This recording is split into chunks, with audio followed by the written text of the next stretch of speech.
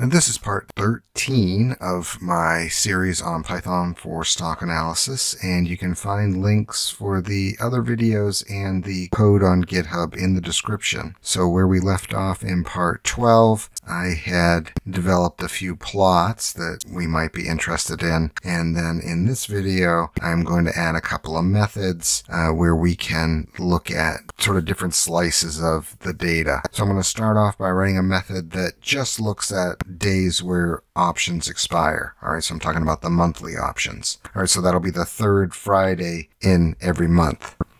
Okay, so we'll just call that Option Expiration. All right, and this is pretty straightforward. All we really need is a mask, right, that just sort of hides all the data we're not interested in. So to do this, I'm going to write np.where.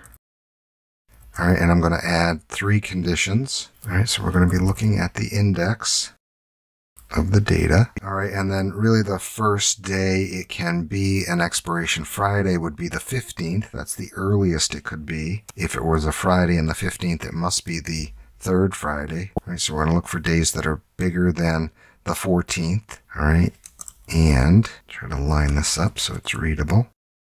All right, the last day it can be is the 21st. All right, and then I'm going to limit that to Fridays. All right, and that's a day of week. So thank you, pandas. All right, and Friday is 4. All right, and so when all that is true, we'll write true, and then otherwise we'll write false. Okay, and then all we have to do is return the data with this mask applied. Okay, so let's try that.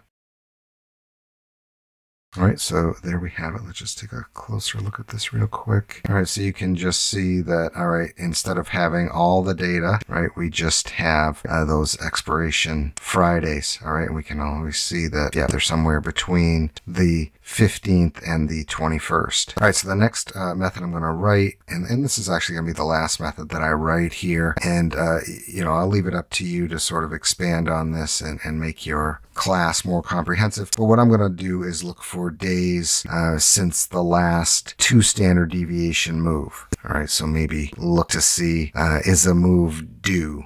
All right, so we'll just call this how long the low volatility has lasted. Okay, and I think I have to set a setting in Pandas to do this. All right, so I'm not going to be strictly using vectorized operations here, so we may not need this, but I'm going to put it in there anyway. It shouldn't hurt anything. All right, and basically what I'm going to be doing is adding a column to the data here, so let's go ahead and do that. All right, and it's going to be days less than 2 standard deviation, and I'm going to set it to 0. All right, and so initially I'm just going to sort of fill in zeros, and then I'm going to go down through, and every day we haven't had a 2 standard deviation move, I'm going to increment this. All right, so it'll start 0, 1, 2, 3, and then once it gets a 2 standard deviation move, it's going to start over 1, 2, 3. Okay. All right, so I'll kind of keep track of the count here. All right, and then I'm going to sort of loop over the data.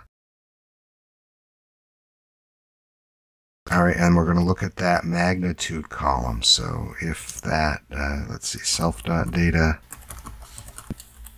the magnitude, all right, at the index location of the row, all right, if that's less than 0, or sorry, less than 2, all right, we're going to increment our count, and we're going to place the count in that row at the days less than 2 standard deviation column. Okay, and then otherwise, right, it must have been at least a 2 standard deviation move, right? So we're going to reset the count, and I'm also going to sort of put this in as well. All right, so no matter what, I'm going to put in this count, right? And then sometimes I'm going to reset it to 0. All right, so basically, right, as soon as we get a 2 standard deviation move, we're going to see the count there, all right, and then I'm going to return this data frame that has just the 2 standard deviation moves, okay, and then we're going to be able to see how many days in between the last 2 standard deviation or greater move. All right, so I'll just call this low vol. All right, it's going to be the self.data, and then I guess there's a rare chance that it might be equal to it, so we'll put that one in there too. And then we'll just return this. Okay, let's see how that works. Let me get rid of some of these lines. Okay, and then we'll test that low vol duration. All right, so let's see. I spelled that wrong. So that's probably not going to work. All right, let's try one more time. All right, so there we have it. All right, and so we can see that, all right, about a year ago here as of this video, right, we had gone 2 days, right, since the previous 2 standard deviation move, and 6, 32, 41, and so forth. All right, so that's going to do it for part 13, and actually that's going to wrap up section 2.